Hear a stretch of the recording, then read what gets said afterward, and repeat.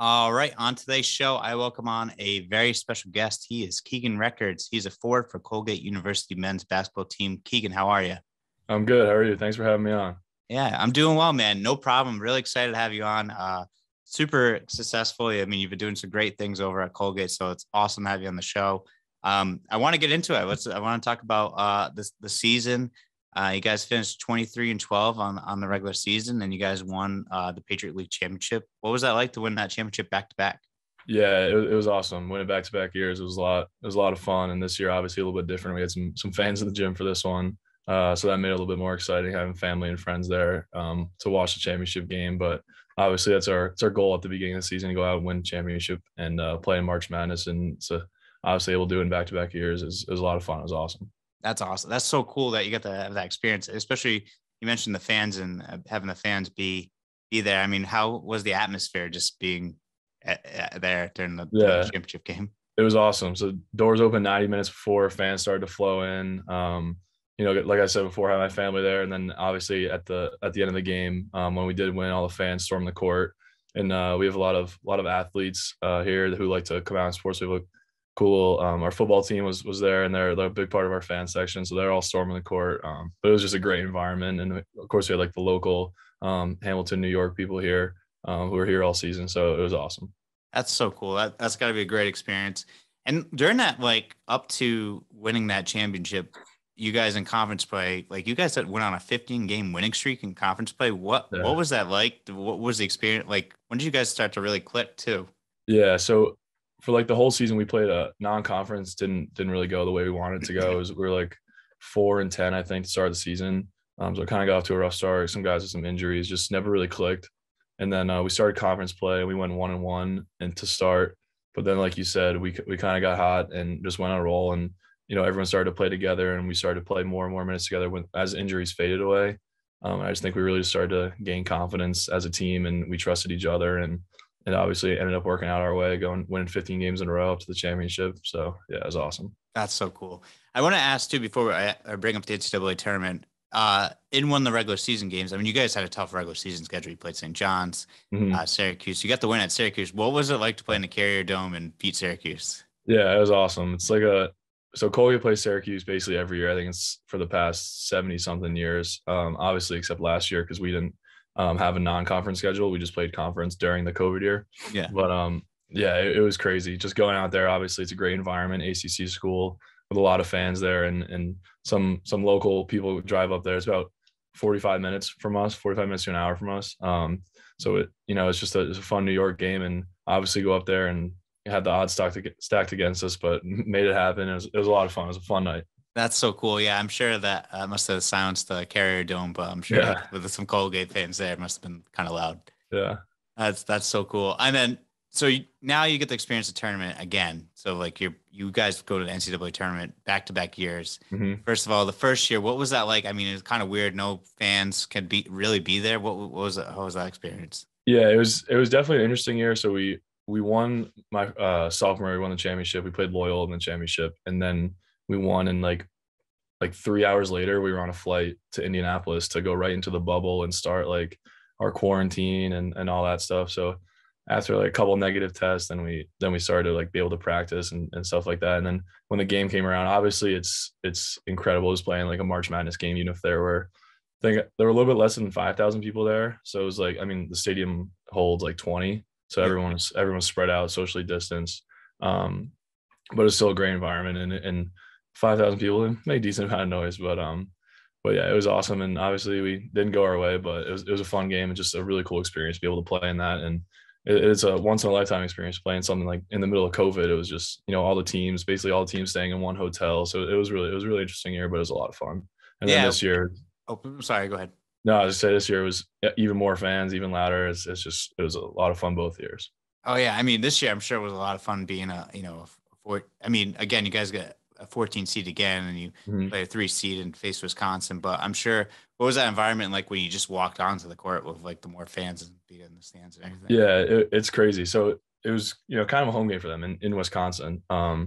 So we were the second game of the night, and so when we got to watch a little bit of the first game, which was Iowa State LSU, Yeah. and even the first game was full of Wisconsin red. And so we walked out to watch the first game. Everyone starts booing, heckling us and stuff. But then you run out, and it just gets crazy loud.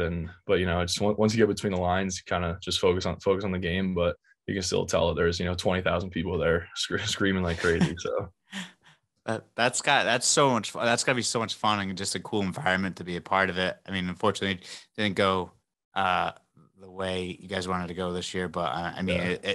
I mean, it's a small percentage of people that get to go to the tournament. Period. Exactly. Like, Yeah. yeah, that's cool. I mean, for you guys too. What does it mean personally to you to like go back to back to an NCAA Yeah. I mean, tournament? it means a lot just because, as soon as we're thinking about it right now, we're thinking let's go for 3 because it's just as soon as the previous season comes to an end, you kind of start thinking about your next goal and what you want to do next. And obviously, into the off season, you think about getting better, but then you think about the next season and you think like, hey, let's do it again. Obviously this is our main goal when we come into the season and let's do it. Yeah, definitely. That'd be awesome, man. I mean, I definitely root for you guys. I mean, I take the day off. I take a couple of days off to watch the tournament. So I mean, I definitely watch your guys' game and everything, and root for you. Got to root for the Rhode Island guys, obviously, wherever they are. So I mean, that's gotta be so cool an experience. And you mentioned the off season. I mean, what do you guys like do to get ready to prepare yourself for the next season? Do you work out with teammates? How's that work? Yeah, so Colgate's a little bit different. So a lot of the Division I schools have like summer classes, and they'll have their athletes stay on campus. We don't have summer classes here, so we do go home for the summer. So we usually go home for probably like 75% of the summer, 80% of the summer, and we come back up here.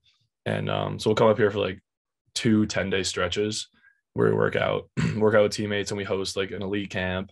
Then we host a camp for like little kids, and so we use those 20 days or so to work out with each other, play pickup, and just train with each other. But besides that, like when I'm home, I just try to get in the gym, when I was by myself, lifting weights, and just I go back into my old high school. I'm lucky enough to have my old athletic director let me in.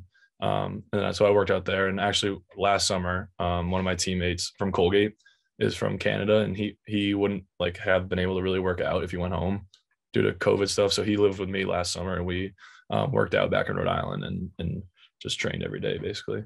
That's so cool. That's awesome. You get to like work out. You got to be able to work out with a teammate and everything. Yeah. And that's cool that your athletic director lets you back into your gym and let you get some shots up. How's it feel to like walk around through town and people recognize you and everything like that? Yeah, no, that's definitely cool. Just walking into a place to eat or something, and someone recognizes you and says that they watch your game. It means a lot. Obviously, Rhode Island, small state, and so I think a lot of people just know each other. From small town, South Kingstown, but I think it's really cool when people like give you a little shout out or say, "Oh, we watched your game." It's really cool. And it means a lot. Yeah, definitely. It's really cool. I mean, we all root for you guys. I mean, like you, Tyler, Yeah. and Tedrick Wilcox, all those guys are all at the Division I level. So it's awesome to see. It's great just to see Rhode Island guys on the map overall. Yeah, definitely. Yeah, I mean, does anyone like get confused that you're from like Long Island or anything like that? Or sometimes when I tell people like around here, I'm like, I'm from Rhode Island. They're like, Long Island? I'm like, no, Rhode Island. Yeah, you always have to be like road. Yeah. No, we're a state, we're small. But too, for yourself, what was it like last year too to play during the bubble season? Like, how was that like? Like the short season, you guys played 16 games. Yeah. It was really interesting because when we got to school, like we were just hoping that we would be able to have a season. And then we finally found out like we're gonna have a season, but it's gonna be conference play only. And we played every Saturday and Sunday, just back-to-back days. So we would play the same team back-to-back. So like we opened up the season against Army. So we play Army Saturday and Sunday, both at home. And then later on, like we would play Army at Army on back-to-back days. So it was just a super weird year. Like we would practice basically 4 days in a row, play 2 games, practice 4 days. And then like for our home games, I think I want to say most of the Patriot League had no fans. It might have been all the Patriot League, but we had no fans. We just had like cardboard cutouts, just like most people were doing last year, of fans. So it was a really crazy year. And then, like I said before, the bubble in Indianapolis for March Madness was really interesting. Like daily testing, couldn't leave the hotel. You would just walk to practice in these big conference rooms and areas. They would set up courts. But it was really interesting. That's really. What would you guys do for like food? Did they like get takeout? Like how'd that work Yeah, out for you guys? they would like some meals would be takeout. Like I think it was like whoever like kind of sponsored March Madness would like supply some food sometimes for like late night food, but the hotel would make like a little buffet for you. Like everyone has a team room, has like a bunch of food and drink, and then they would like every for like two or three times a day they would set up buffets. That would just be the hotel food. It was actually pretty good. So Oh, nice. That's good. Yeah, sometimes you could be a little iffy with the hotel yeah, food, so that's good that you guys had some good food. yeah. Also, Keegan, I want to ask too, because over when you started out your freshman year and till now, like, how'd you work yourself into the starting lineup? What kind of work did you put in? How did you see that going? Yeah, so my coming in freshman year, I didn't know if I would play at all, and I was lucky enough to get like maybe 12, 15 minutes a game my freshman year coming off the bench. We had a really good team that year. Basically, everybody on the team at one point in their career got all league honors. Um, we had player of the year, two players of the year on that team actually. So just a really good team where I was able to learn a lot.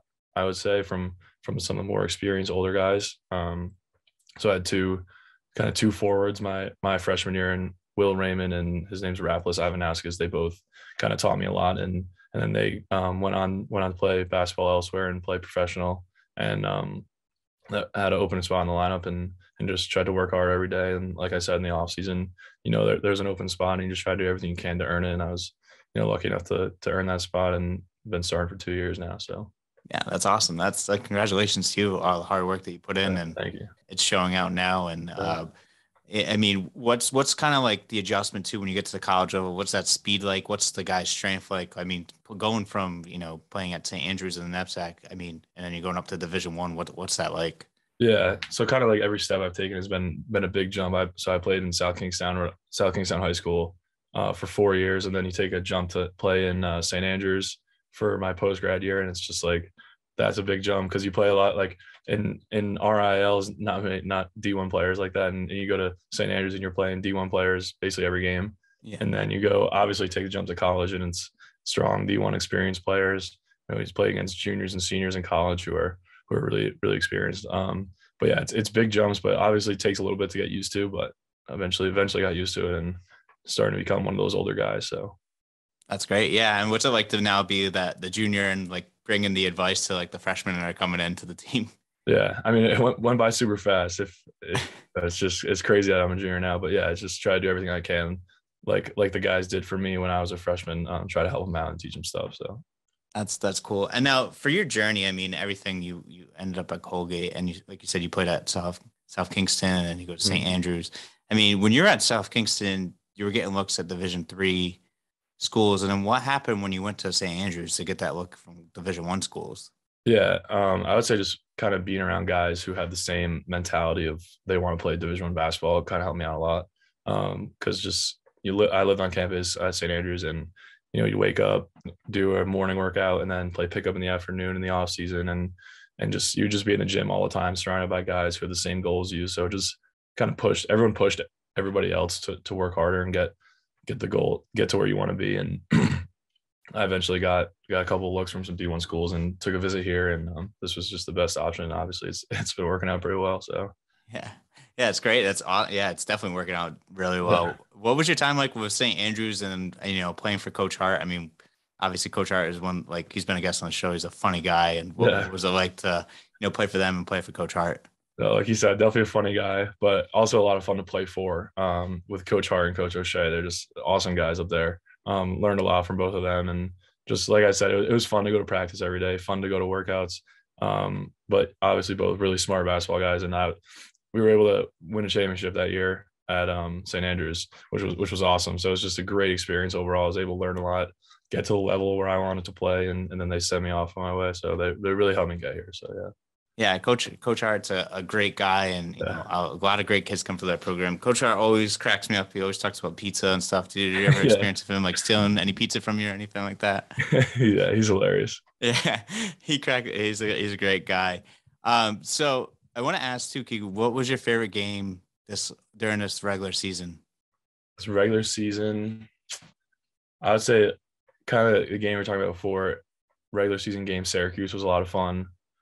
Just to go in there and kind of shock, whatever 15,000 Syracuse fans that kind of some of them probably have no idea what Colgate is. So it's a lot of fun to go in there and kind of silence the crowd and get that win and put up 100 points in there. That game was a lot of fun. I would say that one.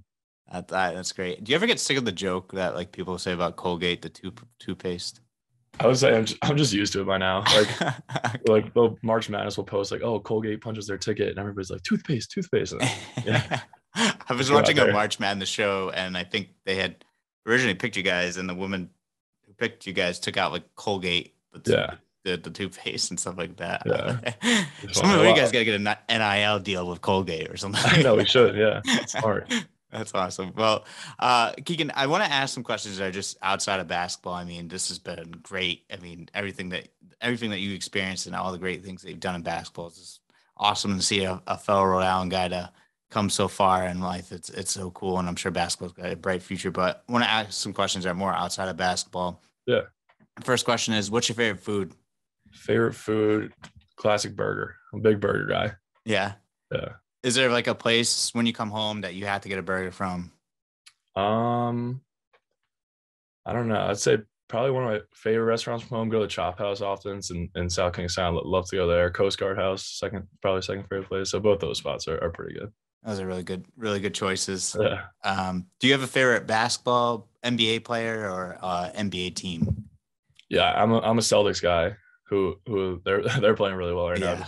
Just jumped onto the one spot in the Eastern Conference.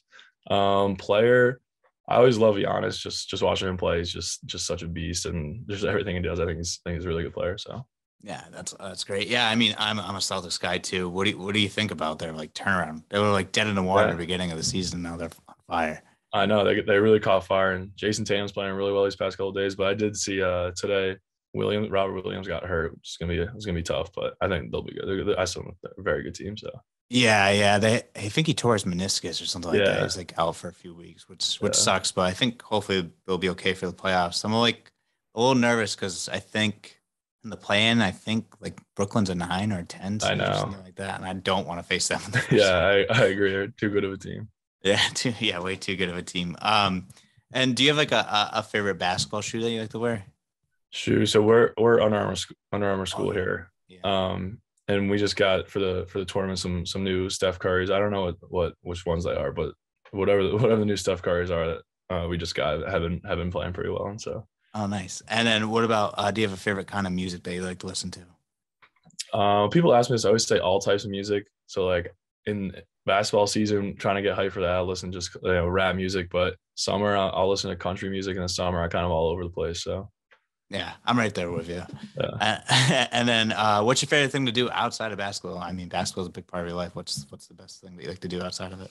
Yeah, I would say like especially here at Colgate, we have all the guys on the team are just a lot of fun. So, we'll kind of do anything on off nights, just play card games. We get pretty intense card games going up here. Obviously all competitive guys, but I would say just spend time with my teammates and kind of do whatever and just chill with them. So that's awesome. That's great. Well, Keegan, that's all the questions I have for you. Any questions, comments, or statements before you sign off? I don't think so. Just thanks for having me on, and appreciate the love. So it's been awesome. Yeah, of course. Anytime, man. Anytime you want to come back on the show, always a guest. Sounds good. All right.